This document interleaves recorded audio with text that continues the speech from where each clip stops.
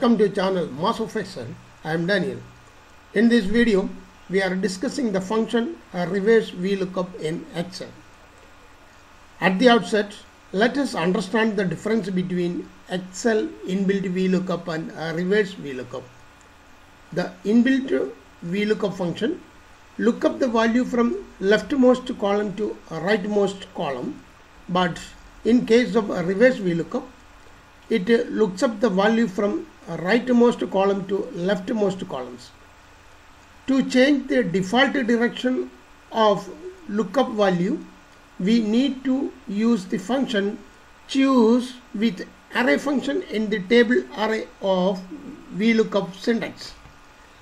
That's all our efforts to do it. Let us refer the worksheet. Here we can see some sales data here. Now the objective of reverse VLOOKUP to based on the invoice number to look up the order number and the salesperson here.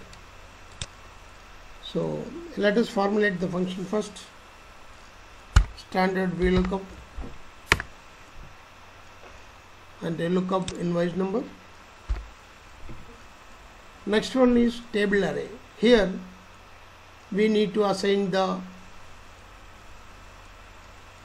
reverse VLOOKUP syntaxes. To make the opposite direction, we have to use function choose. So write choose function. Now here in the choose function, first syntax is indexing number. Here we have to use the array function, curly brackets. Here there are 3 columns to look up. So indexing number will be 1 comma, second column and final third column, and close the curly brackets. The next syntax is value 1, 2, 3. So comma, then assign the first column range from invoice number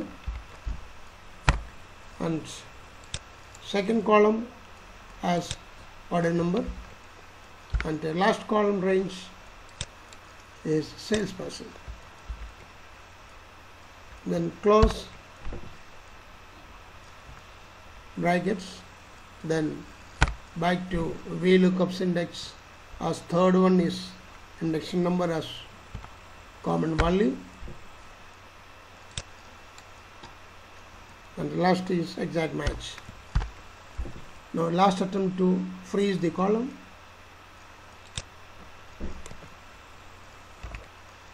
VLOOKUP freeze for column and for choose.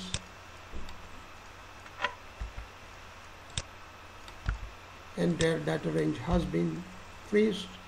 Then simply click OK on the salesperson, and indexing number will be 3. Click down. Okay. Now we can simply look up the value based on invoice number with order number and salesperson very effectively without any error. So that's all in the video. Hope you have enjoyed watching the video and functionality of a reverse VLOOKUP. If you have looked the contents, please like, comment, share and subscribe now. I am ending this video now and shall come up with another topic. Till then, bye and thanks for watching.